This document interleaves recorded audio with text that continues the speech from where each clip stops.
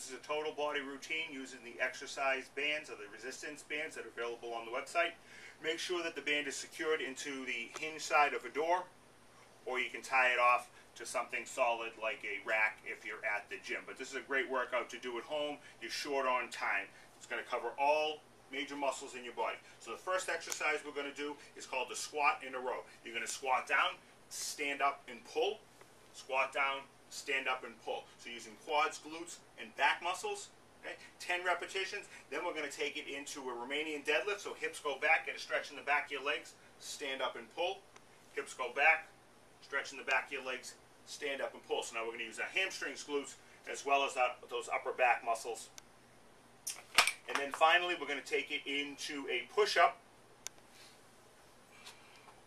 Up nice and tall, abs are nice and tight. Lower yourself down, push yourself away. 20 repetitions. You can't do the full push-up. You do it from your knees, lower down, push away.